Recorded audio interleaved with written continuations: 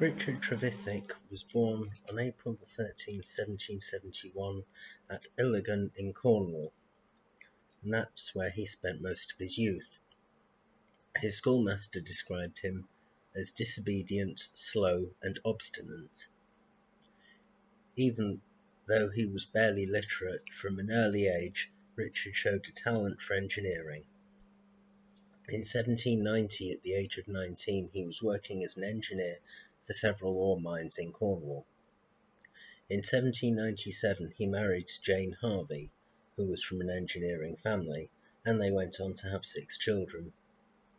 His son Francis later becoming locomotive superintendent of the London and North Western Railway, which later became part of the London Midland Scotland Railway. Several Cornish engineers were trying to improve the efficiency of the low-pressure steam engines then in use in the mines. The main reason for the low-pressure steam being used was the standard of boiler construction at the time was so poor. If the pressure was too high, there was a very real risk of a boiler explosion. In fact, if a boiler was built to those standards today, it would not be allowed to be used as a tea urn in a village hall. The standards really were that poor. Richard was one of those engineers, and in 1797 he constructed high-pressure working models of both stationary and locomotive engines. These were so successful he ended up building 30 full-size engines for the ore mines. In 1801 he built a steam carriage for use on the roads and drove it up a hill in Cambon in Cornwall on Christmas Eve 1801. In March 1802 he took out a patent for high-pressure steam engines for both static use and use as a locomotive. In 1803 a second carriage was built, which he drove round London, and he also built the first steam locomotive at Samuel Homfrey's Pendarran Ironworks in South Wales.